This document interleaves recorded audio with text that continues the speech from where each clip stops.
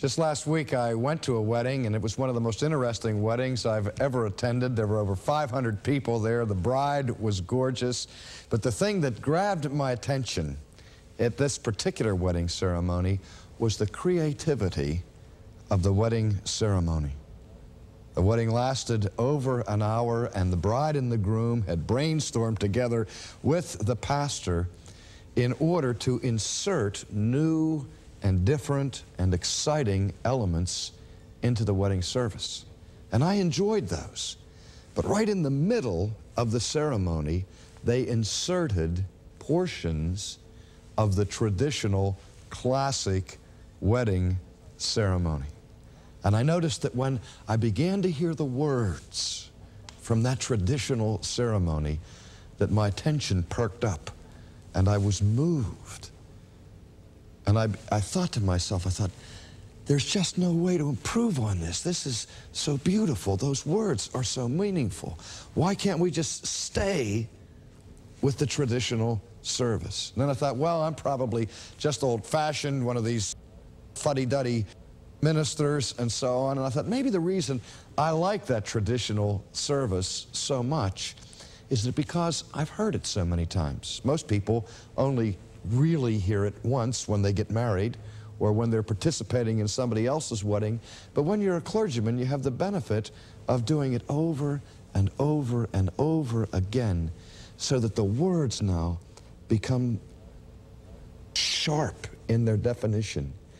And as I thought of that traditional wedding ceremony, I realized that a great deal of thought and care had been filled in each word. And so we have a tradition that has developed in this wedding service. But you've all felt the tension in our culture as young people more and more are saying no to the traditional wedding ceremony and to the whole traditional concept of marriage.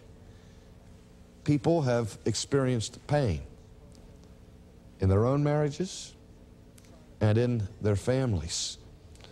We know that more and more young people are coming from broken homes. And there's a fear that's emerged, a suspicion about the whole business of marriage.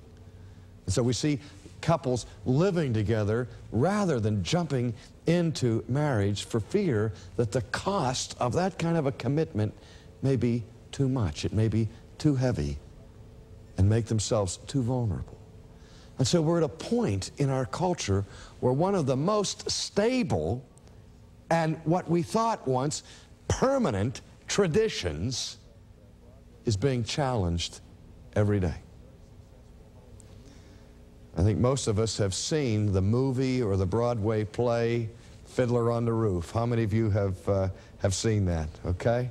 Remember that? I particularly like the movie version of it where we have the story of that venerable Russian Jewish patriarch Reptevia who his whole life revolves around his daughters. Oh, how he loves his daughters. And he looks forward to their future. He plans for their future. And he gets involved with the matchmaker in the village who is supposed to establish mates and the match for his daughters. But suddenly, the girls, one at a time, come to their father, and they say, "Papa, but we don't love that man that the matchmaker has chosen. I love the tailor, or I love the butcher, or whatever." And these girls begin to pull at the heartstrings of their father, one by one, and they say, "Papa, please let me marry the man that I love." And poor Reptevia, he's torn apart by this. Because on the one hand, he wants to make his daughters happy. But on the other hand, he wants to maintain his allegiance to the traditions. And so when he struggles with his daughters, say, "No, you can't marry the tailor," or whoever, the daughter says, "Well, why not?" And he said, "It's the tradition." And that should have been enough. He thought that was an explanation enough. You can't do it, it's the tradition. But then they asked the next question. "But Papa, why is it the tradition?" And Reb Tevye scratches his head and he says, why is it the tradition? It's the tradition. That's all. It's what my father did. That's what my grandfather did. And that's what his father before him did. It's the tradition. But he couldn't give a reason for the establishing of the tradition in the first place. And there was the crisis. They had a tradition that was hanging in midair. It was precarious. What was the title of the movie? Fiddler on the Roof. What in the world did a fiddler on the roof have to do with this story of this old man and his daughters who wanted to get married? Remember at the opening scene in the movie, as the soundtrack gets moving, and we see this little man dancing and playing his fiddle on a steeply pitched roof. That's the symbol for the entire movie. The message is contained right in that. Because here is a man dancing and fiddling on a steeply pitched roof in a position that is highly precarious. At any second, we expect that fiddler to slip and to slide down the roof and crash into the ground. And the whole point of that image is this, that a tradition that is not understood, a tradition that is empty of its roots, is as precarious as a man trying to dance and fiddle on a roof like that. Sooner or later, it will fall and it will be destroyed. Now the Christian has to ask this question, why do we have a traditional order for marriage? Why do we have marriage at all? Well, one of the things I like about the traditional wedding ceremony is that in the wedding ceremony, words are mentioned that explain to us why there is such a thing as marriage. We're told in that wedding ceremony that marriage is ordained and instituted by God. That is to say that marriage is not something that just springs up arbitrarily out of social conventions or human taboos. Marriage is not invented by men. Marriage is ordained and instituted by God. Let's take a moment and look back at the origins of marriage. We go to the earliest chapters of the Old Testament, to the opening chapters of the book of Genesis. And in the first chapter of Genesis, of course, we read the creation account, the narrative by which God creates the world, and He does it in stages. First He cries out, let there be light, and then He divides the light from the darkness, and then the next day He may divide the dry land from the seas and the oceans, and then He begins to fill the earth with vegetation, with flowers and trees and so on, and then He adorns His creation even further by making beasts of the field and birds of the air and fish that swim in the sea. But then as we go through that narrative, we see that the creation story reaches its crescendo with the crowning act of creation, where God scoops down into that earth and grabs a piece of clay and He begins to shape it and form it and mold it, and then He breathes into it His own breath. And we read that man becomes a living soul. Now we also notice something going on here, that at every stage of God's work of creation, God utters a benediction. Now we're all familiar with this word, benediction. We hear it every Sunday morning in church. It's the end of the service, and some of us can't wait for that to happen, see that minister raise his hand and say, Lord bless you and keep you, now we go home and eat or do whatever, particularly if the sermon was boring. So the benediction to us means the end of the service. But what's going on in the benediction is, as we see in the word, the root here, bene, means well or good, and diction, we know what it means to have good diction or poor diction. It has to do with speaking. So that a benediction is a good word where someone wishes you well. And so we see God's benediction being pronounced over each stage of his creation. As he creates the seas and the mountains, he looks at what he's made and he says, that's good. And as he makes the animals and considers them, he looks at that part of his creation and he says, that's good. And so that we see this benediction being repeated throughout chapter 1 and into chapter 2 of Genesis. But suddenly something ominous comes into this story of creation in the middle of chapter 2. There's a very subtle mood shift. For in the first time in the history of the universe, God notices something that provokes from his mouth not a benediction, but what we call a malediction.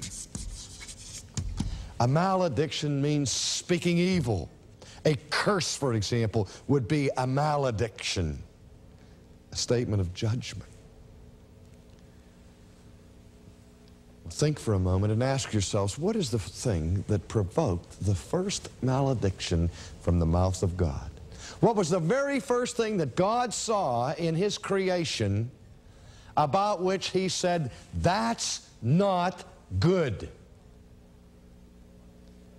We find it in the 18th verse of the 2nd chapter of Genesis, where God looks down at his creation. He sees man, he sees the animals, and he says, it is not good that man should be alone.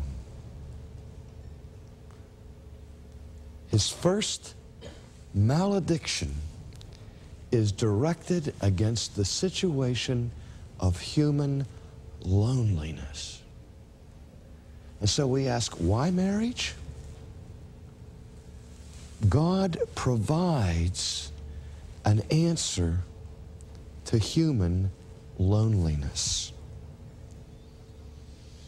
I remember the Danish philosopher Søren Kierkegaard, who wrote frequently about the pain of human experience. And Kierkegaard said that there's a time for solitude. There's a time for when each person needs to get alone, to be by himself, to collect and gather his thoughts, to reflect, to meditate. We remember how Jesus himself from time to time found it necessary to withdraw from the multitudes and the groups and just get away by himself. And so solitude is something we need, but we don't want it in large doses. At the same time as we need those moments where we have our own space and we can be by ourselves and think, still the worst punishment that we can conceive of giving people who are incarcerated, apart from physical torture and so on, is to consign them to solitary confinement, cutting them off from all human fellowship and the warmth of companionship with another person. And I think it's also true, as we see in creation, that God creates man and woman as sexual creatures. Male and female created he them, so that there was a certain attraction between the male and the female, a certain complementing of each own individual humanity found in a relationship of intimacy between two people, a man and a woman. And so there, in the garden, God, as a special act of creation, makes the woman. She's not an afterthought. She's not inferior indignity to her husband. In fact, there's something special about the creation of the woman. When God sees that it's not good for man to be alone, God brings all of the animals and parades them past Adam. And Adam is looking for a helpmate. Adam is looking for a partner. And he sees the kangaroo hopping by and he says, it's not what I had in mind, right? And then God brings this beautifully well-groomed German shepherd. And Adam looked at that and he said, wow. He said, that is a magnificent animal. I can see how that dog could bring my slippers to me in the morning. You know? And on a cold night, I could snuggle up against him. We would call it a one-dog night. And if it's really cold, I could have a couple more, call it a three-dog night. He said, but it's still just not quite what I was looking at. So then God brings this Palomino pony riding down the street, and Adam says, now that's interesting. I can ride on that one, save me a lot of labor. It can pull my plow, get me from one town to the next. That would be a tremendous labor-saving device. But God, I don't want to be picky, but it's still not what I had in mind. And so God said, all right, you don't like anything here. I'm going to put you to sleep. And God puts him to sleep. And while Adam is experiencing the first anesthetic, okay, he has open chest thoracic surgery. And God takes from his side a rib, and he fashions that and creates a woman. And then Adam awakens. And he looks at this special act of creation. And I don't know what his exact words are, but I think they went something like, he saw her, and he said, hoo, hoo, hoo. He said, whoa, woo, man. And that's where the name came from. That's apocryphal. I'm making that up, folks. But I think he was beside himself when he saw that first woman, and he said, that's it. That's now bone of my bones, flesh of my flesh. And God said, and the man shall leave his father and his mother, and he shall cleave to his wife. God ordained marriage, not as punishment, not as ball and chain bondage, but for human fulfillment, for intimacy, to have the finest expression of what it means to be a human being in this world. Now, I notice that when young people come to me and they want to write their own wedding ceremonies, and I appreciate the spirit behind them. When I ask, why do you want to write your own ceremony? They'll say, because I want my marriage to mean something. I don't want it to be an empty tradition. I don't want to just say meaningless words and sign a piece of paper and have that be that. And so I say, fine, that's a great spirit. Go ahead, try your hand at it. Be creative. Write the wedding ceremony. But the only proviso I give is that it must be an authentic ceremony. All of the elements of real marriage have to be there, or I can't perform the ceremony.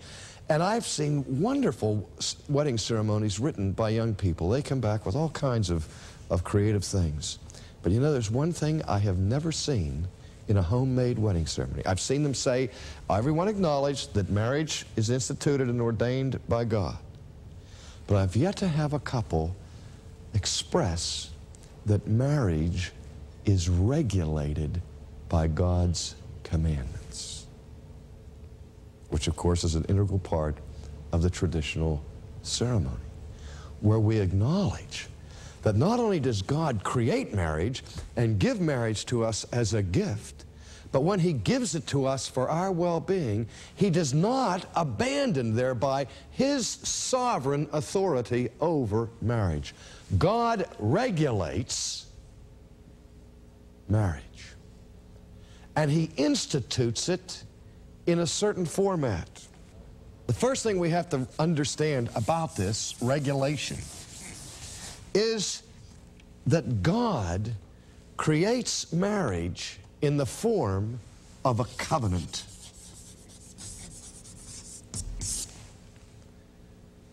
Now, dear friends, the whole idea of a covenant is rooted very, very deeply in biblical Christianity. In fact, we even divide the Bible, don't we, between the Old Covenant and the New Covenant.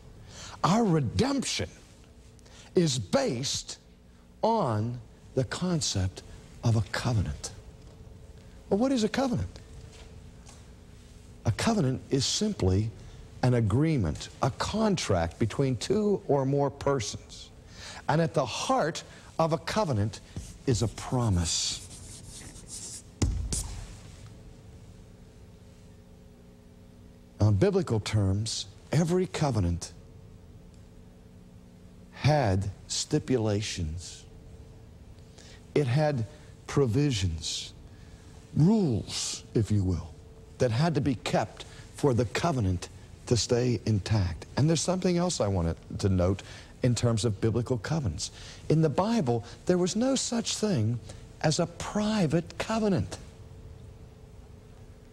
A covenant was something that was undertaken in the presence of witnesses. How many times have you heard young people say, why do I have to go through a marriage ceremony? Say a few words, sign a piece of paper, what difference does it make? Why can't I just have an agreement with my girlfriend?